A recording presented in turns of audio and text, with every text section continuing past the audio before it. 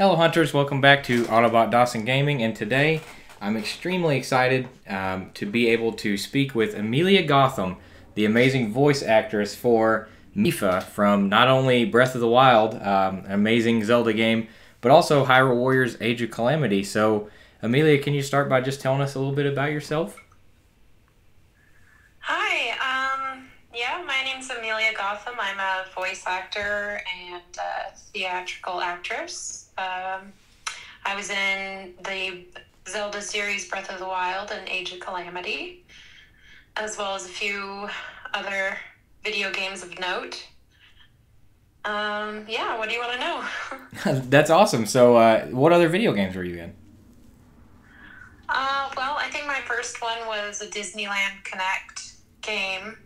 And then I've done a lot of player character roles. I was in Let It Die, which was great. That was with Tracy Lords. Mark Hamill was in that one, I believe. Oh, wow. I've done Steel Battalion. I did 2 Final Fantasies. A lot of other like more minor games for mobile. Some audiobooks, stuff like that. Well, that's awesome. That's awesome. I didn't know that you were in a game with Mark Hamill. That's amazing. What, if any, aspects of your own personality were you able to bring to the Mipha character in Breath of the Wild? Well, I definitely believe that any actor has to take parts of their own personality and situations from their own life and use it to create a very real, viable character. For me, what I identified the most with Mipha was the fact that she was such a feminine and maybe slightly shy character, but at the same time, she was also a warrior. And what I loved, and I've said this in other interviews as well, is that she found a balance between her feminine side and her masculine. Like, she didn't have to choose between one or the other. Absolutely. And that's very different than the way that I grew up, which, I guess is a long time now. I grew up in a world where it felt like you had to choose. Like, you either had to be a tomboy or a girly girl. And I just love that there's a character out there like her that fuses the two together so that girls know they don't have to choose. That's amazing. I love that. That's definitely great to hear, and that definitely comes across with Mipha extremely well. So you did a great job showing us that. Thank you. No problem. We listed some of those other roles, but specifically with Zelda, what is it like knowing that, like, for the rest of time, you're forever going to be part of, really the most highly praised video game since I've been alive, of our generation. And also, I'll just say probably the most critically acclaimed franchise of all time. Zelda almost never misses in terms of critic scores and everything like that. So does it feel awesome to be part of such an iconic franchise? Oh, yeah, absolutely. I'm not a gamer myself. Like, I know that I did play Zelda when I was a kid, and I knew what it was. But I don't think that any of us fully understood what we were doing while we were doing it.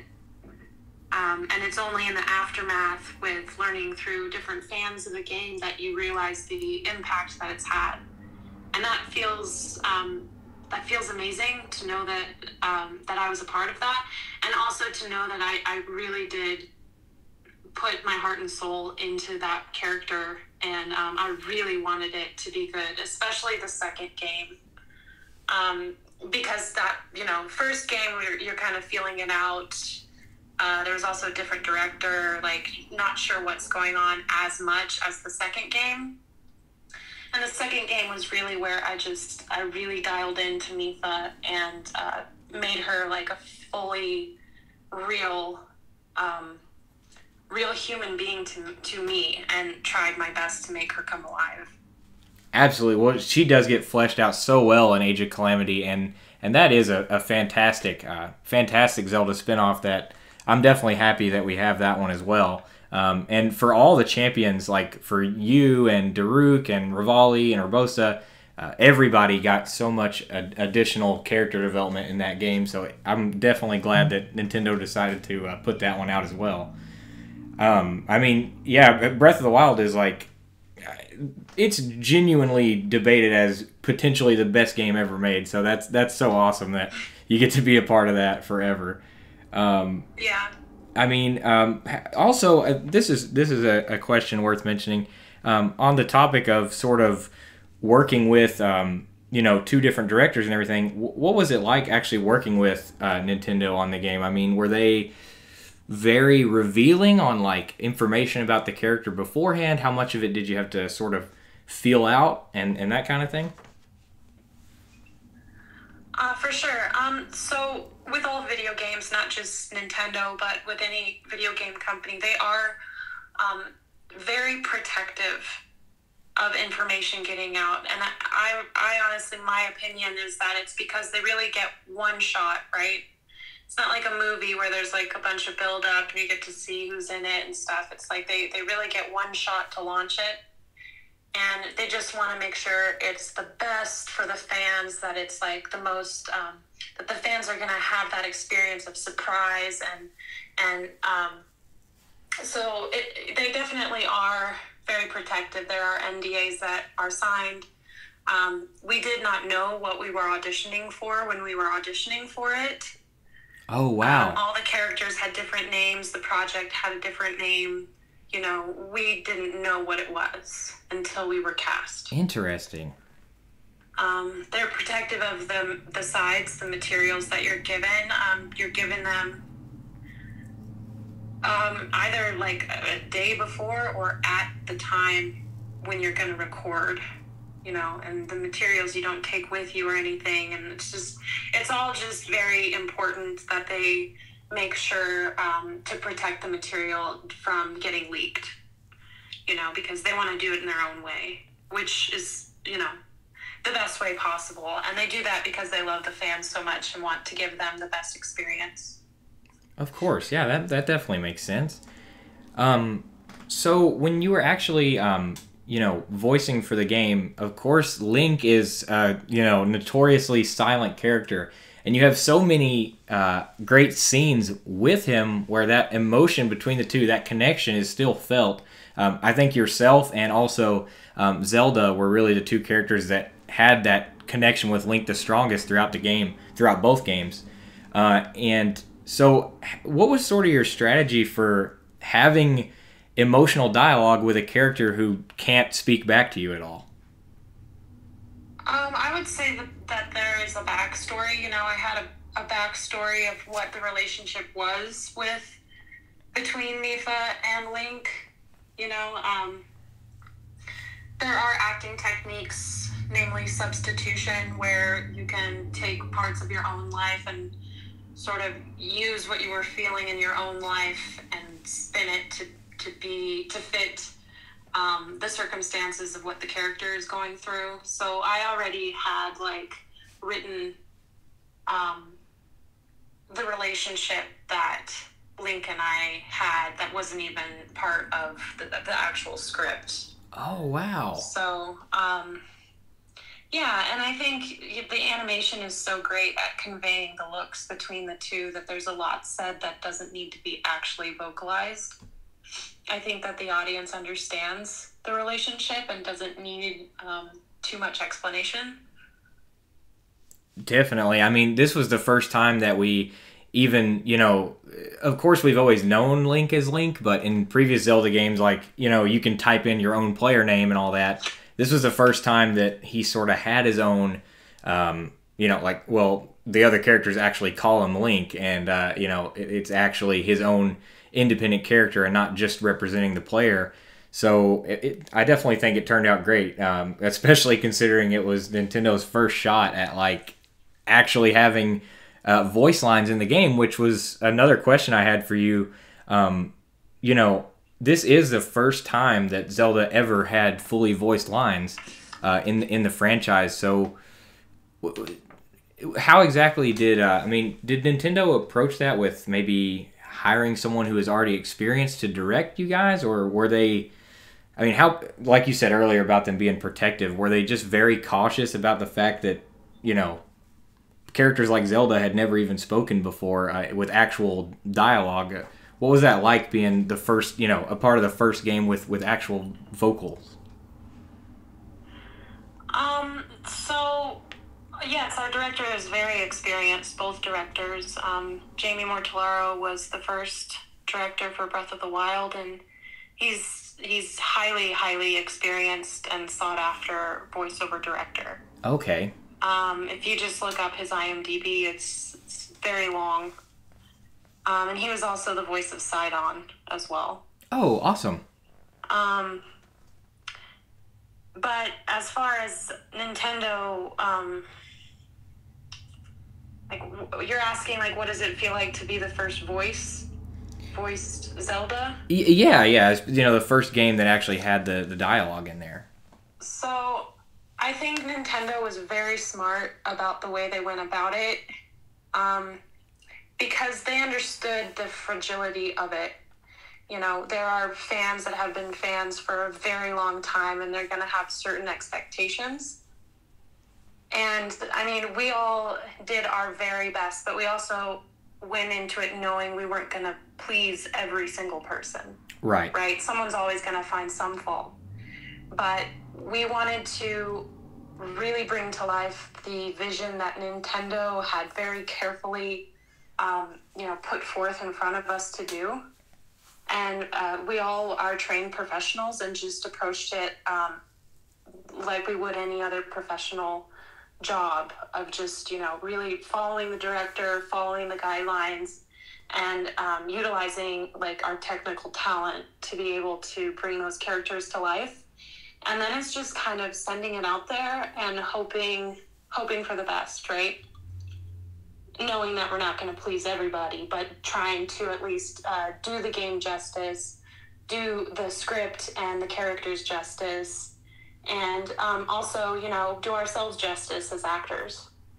Well, you definitely achieved that because, I've played every Zelda game that exists, and when I first picked up Breath of the Wild, it even though it was, at first I was like, oh my gosh, there's, the game starts with Zelda, talking to you, and it's so jarring at first, but very quickly it feels natural, and I think the whole cast did a great job of really making it feel natural. Like, even though it was something we hadn't experienced before, it still fit right into the world of Hyrule, like, perfectly, and now I can't imagine Zelda without it, so I hope it continues going forward. Yeah, I do think that they made a smart choice not to give Link a voice. Yeah. He's the only one that doesn't, and that was definitely,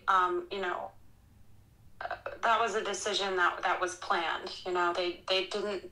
I'm just kind of like speculating because I'm not Nintendo, but I just feel like that was the one character that they felt should remain silent with good reason. Oh, yeah, I think everybody's probably got a different idea in their head of what he sounds like, so you're just going to make everyone angry one way or another. Maybe, yeah, possibly.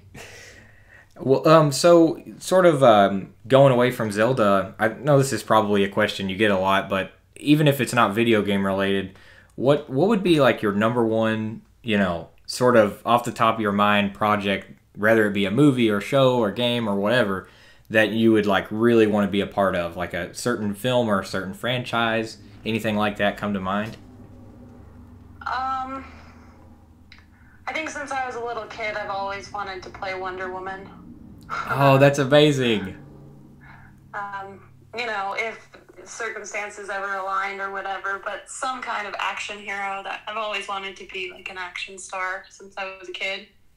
Voiceover was something that was just very pleasantly put in front of me, but it wasn't something that I was actively pursuing. It is now, like that's changed, but I really wasn't like moving to LA to be a voiceover actor. I was trying to do more like action movies or theater, because that's what I'm trained in, theater. Okay. And voiceover, just the opportunities presented themselves, and so I kind of went that direction and then fell in love with it.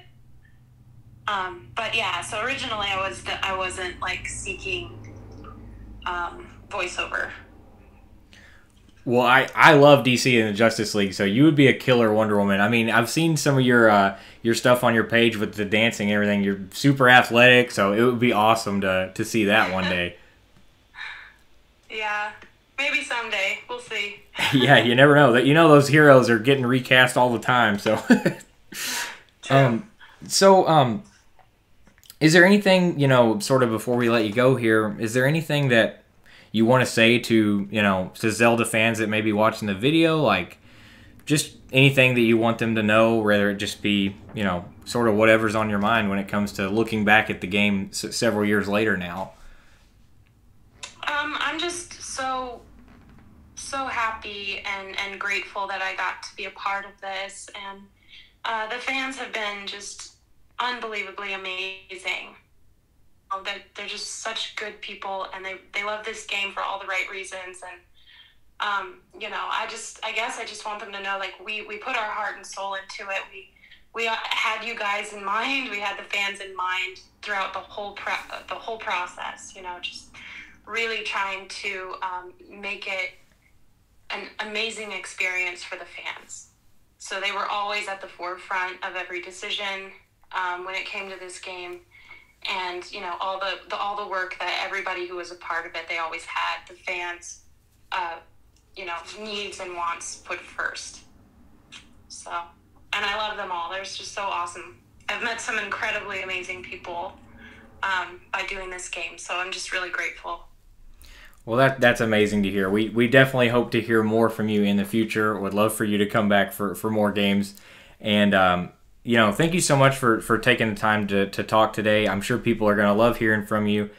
Where can people find you online? Is there any links or anything or social handles that you'd like to share so that people can sort of see what you're up to these days? Sure. So right now I've been like on a hiatus since like COVID, basically up in Lake Tahoe, just snowboarding, which is like my second love. So I just have a personal account, which is my Instagram, which is _Gotham girl. And that's just like where I share my art and my life and snowboarding and funny videos and whatnot. But, yeah, that's basically the only place. And I'm on Twitter too. I believe it's the same handle, but I'm like never on Twitter, so. I don't blame you there. Oh man, Twitter can get crazy. Yeah. I only got it because of Zelda, honestly. Oh, okay. I see. Well, at least you were on the good side. Yeah. Oh, man. Well, all right. Thank you so much. And until next time, Autobots, we'll see you later.